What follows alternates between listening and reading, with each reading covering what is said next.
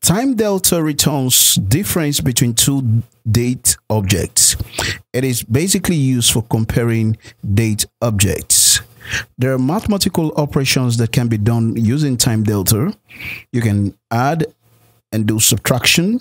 You can also do subtraction and addition unary operation, and you can divide and also multiply a time delta instance with an integer.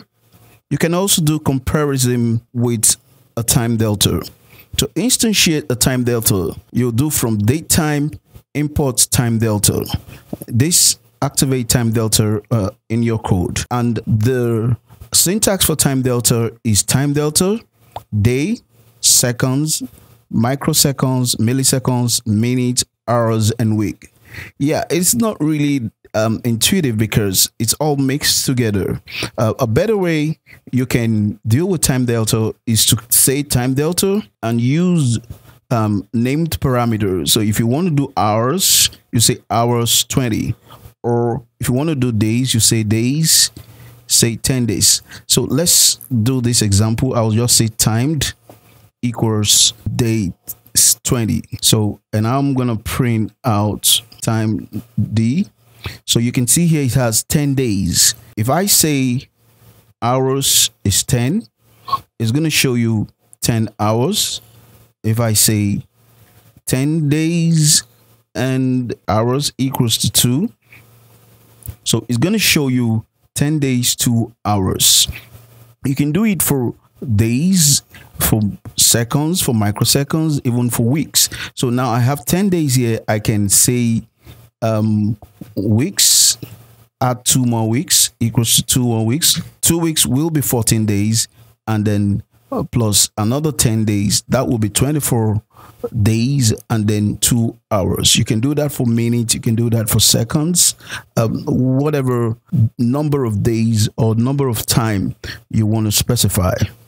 So when you have a time delta, you can add or subtract a date time using the time delta.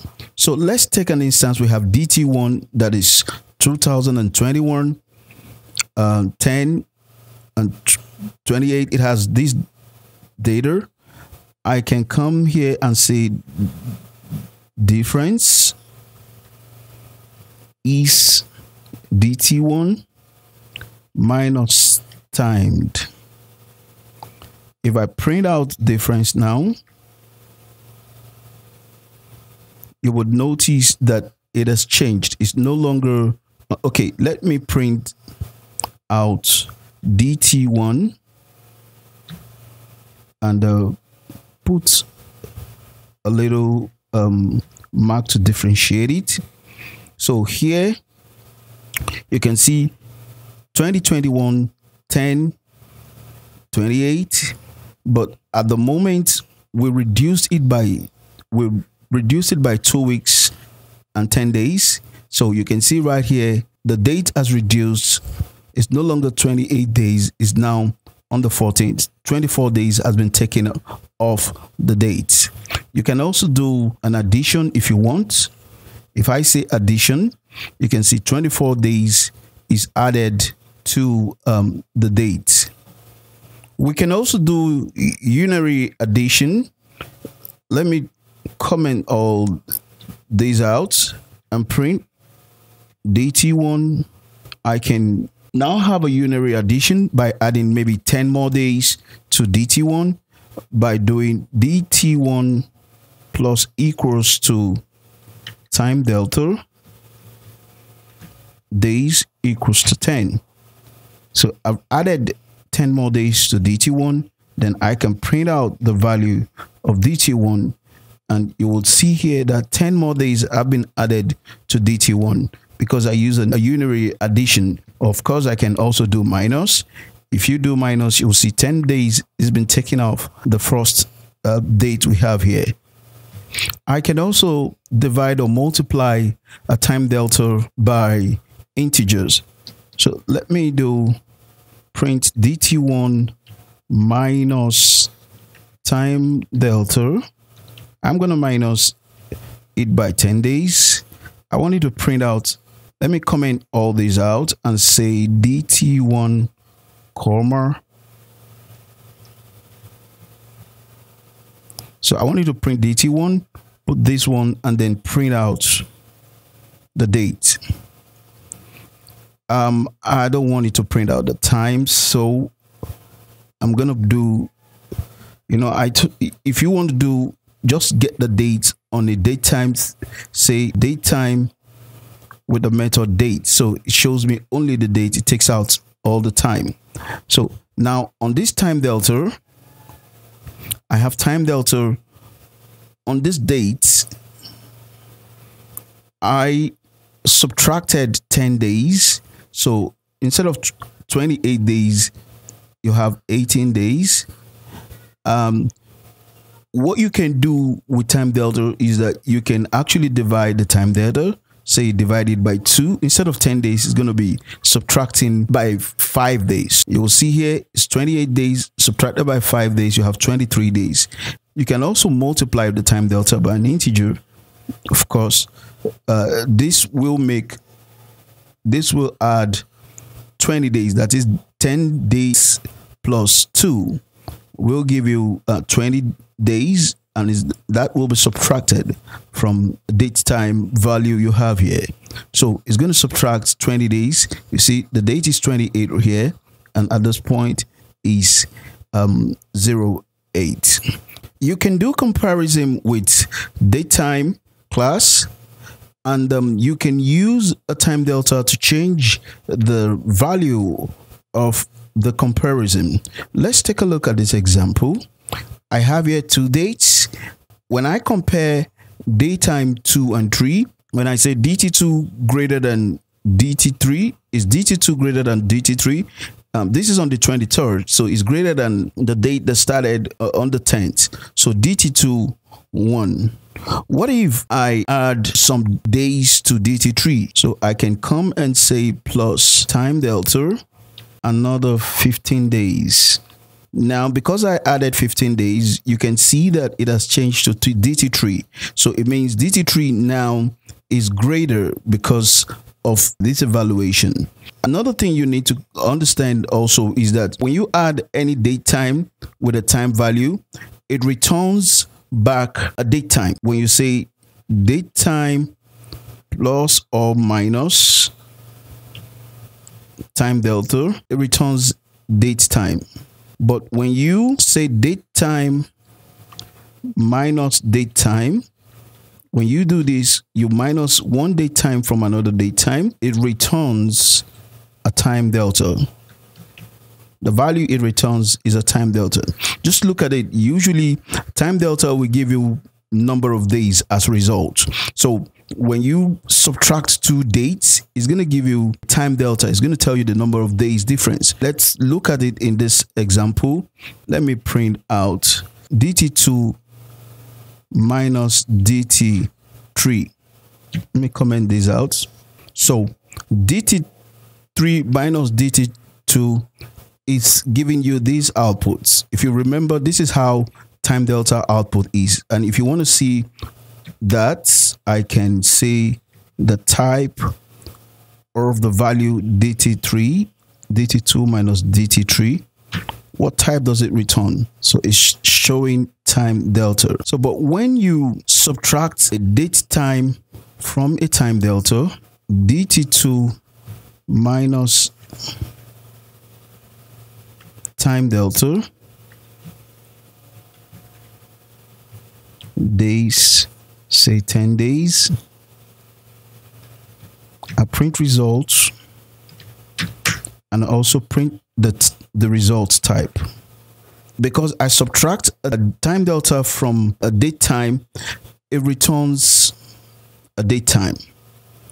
Let's take an exercise from the date module that we just went through. We're going to have an exercise where we return the age, that is the year, the month, the date from today's date. So whatever age you enter is going to show us the year and the month and the days that have passed for that date. What we're going to do here is, first of all, get today's date And to get today's date, I'm just going to say today is, I can get today using the date time. Today. This will print out the current date. You can also do now. Now will give you the same thing with just some little difference. There is also UTC now for today's date. So to make it simple, I'm just going to take today. Today also works for date. If you're using the date class, it's going to give you today's date, just the date. But if you're using the date time, it's going to give you the date and the very minute and seconds we are. So I have today, and then I'm going to create any date of birth. I'll say 1993, and the month is on the 10th month, on the 3rd day. I have 2 date times with 2 different dates. So I'm going to print out that today's date is today, and I will also print out date of birth. And to get the number of days, total days, I'm going to say today subtracted by DOB. So if we print total days, it's going to say total days is 10,385 days in total. Note that using DateTime, I have already imported from DateTime. I've already done that up somewhere there. I've imported DateTime. That is why I'm able to call the DateTime class. And you know, it's actually bringing out values for minutes and seconds for time, and I really don't want date time. I just want to work with date. So I'm going to change this. I'm going to import date, and then I'm going to change this to date. Date will work also. Yeah, so it has just the date, doesn't have the time attached to it.